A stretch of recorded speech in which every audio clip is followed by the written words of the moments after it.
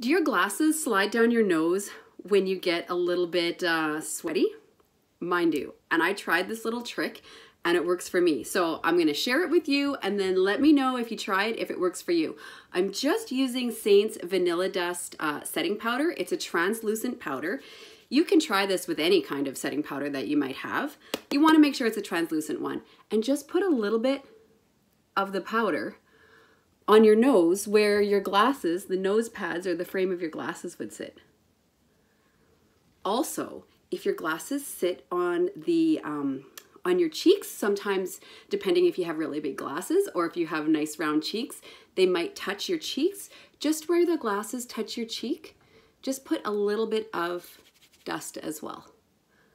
I'm using, like I said, I'm using SEINT's Vanilla Dust powder, and I'm using the powder brush.